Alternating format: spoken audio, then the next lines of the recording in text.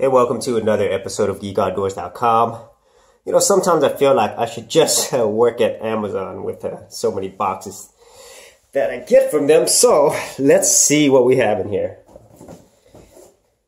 Obviously, by the time this is on the internet and on YouTube, you would know what it is because it's in the title. But at this point, let's see what we got.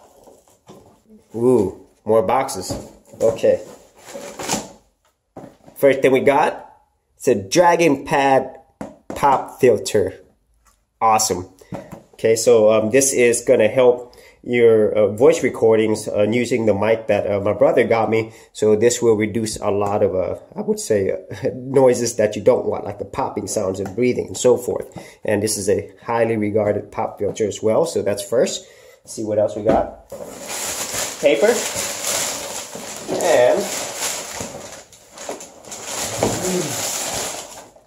all right, an accompanying Samson product. It is the professional microphone stand. This is the Samson MK-10. So I got this so that I could put my microphone on it, and obviously I got the pop filter so that I could put that over my microphone. And so we're gonna go ahead and see how this works and whether or not this is something you should get as well. And as always, if you did want to get these products and you want to support my channel, I will have affiliate links in the description area below, and you can check those out if you want to get it. So let's go ahead and get this set up and try it out.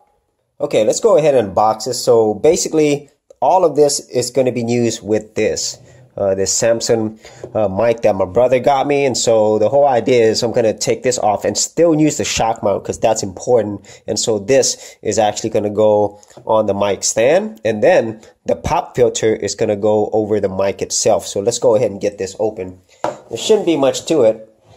And I got the same brand as the mic. I mean, you don't have to, but you could also get a newer one too. That's the brand, newer, by the way. But I decided to go with this. I'm not really one of those people who have to have everything with the same brand or matching. I just use whatever's best for me. So,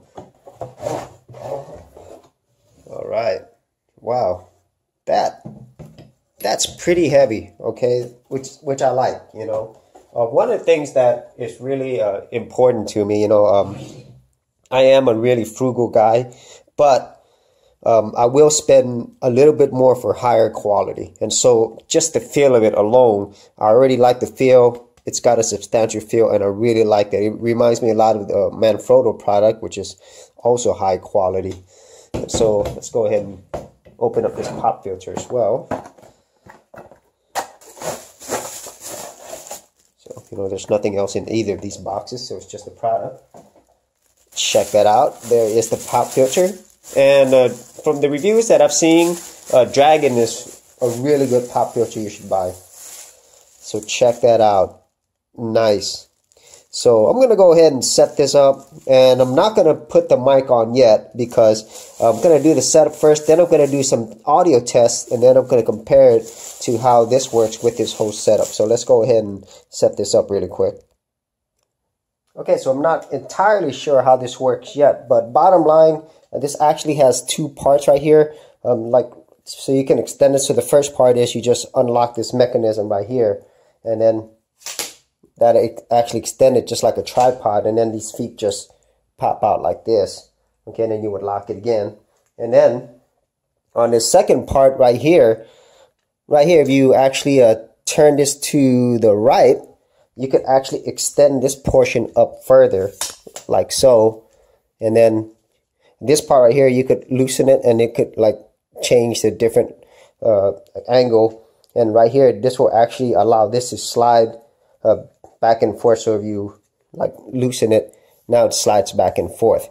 So I'm not sure how this is going to work with all this yet, because I'm going to go ahead and test out the audio first before I try this out with the whole mount and the pop filter. And then here, whenever you extend to the height that you want, you just turn it this way and it will go ahead and tighten that. So let's go ahead and try out the setup without this whole mic stand and pop filter, and then I'm going to do one where I actually do try this out with the mic stand and the pop filter, and then we could get the difference between the two. Okay, as you could probably see, the way I have it set up right now, you are actually watching me through my computer, but I also am shooting this on my smartphone as well. So as you could probably see right here that my actual mic is set up like this normally, okay? And so what I'm doing now is, first I'm gonna test it out recording right now. I'm actually recording how I would normally with my condenser mic and just the standard little mount that came with it, and also I bought a shock mount as well. And so this is how it sounds normally when I'm recording. So now I have this pop filter on here, so let's see if there's any difference in the sound quality. And so I'm gonna go ahead and put the pop filter in front of it. So now it has the pop filter. So the whole point of the pop filter is supposed to help like make the sound better in terms of the popping sounds and breathing and so forth. And it's supposed to make it a lot easier for you to, you know, go ahead and record your audio and your podcast without having to do any type of post-processing to get rid of those things if audio quality is really important to you. So let's go ahead and listen to that to see if there is a difference.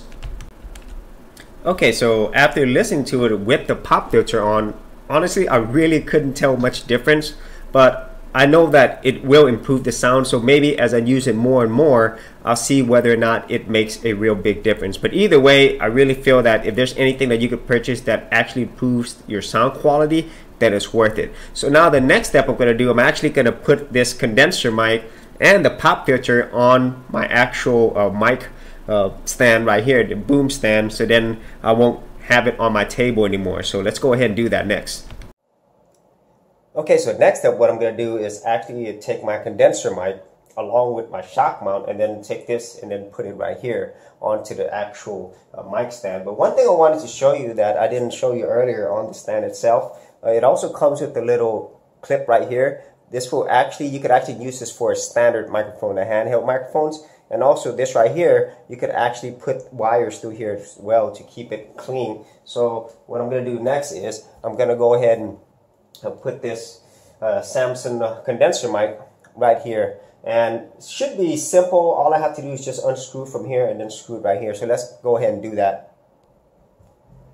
Okay, so I got my mic on here along with the pop filter, and everything's set up correctly, hopefully, and I also got the wire down here as well with this little clip. Now if you're wondering why I decided to get a stand versus one that actually an arm that actually mounts on your actual table, it's for a few reasons.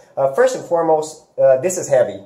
Okay, so if you get an arm stand, you know, you're gonna have to get one that is actually high quality and it's very solid. Okay, and with this, the mic stand, you could actually just tighten it. You know, you could do a lot more adjustments with this. You know, and also at the same time, the way that these are built, they are meant to stand, you know, where it's at. Hence, mic stand. You know, and another thing that I like about it is with a mic stand, I could easily move this around.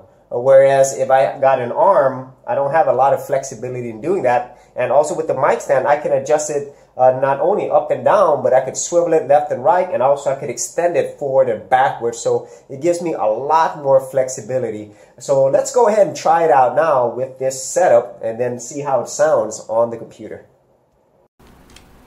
Okay, so I've got everything set up now, and hopefully this sounds better than what I had before. But since now the mic is a lot closer to me, I've got the pop filter on, and it's no longer on my desk, so I should get less vibrations and so forth on here as well. So hopefully this will sound better. I really think it will, and it'll also give me a lot of flexibility when it comes to where I want to record my audio. And so I could even use this for different locations, you know, in terms of where I'm recording within the room itself. So if you did enjoy these videos and you got a lot of value out of this, don't forget to leave a like and subscribe.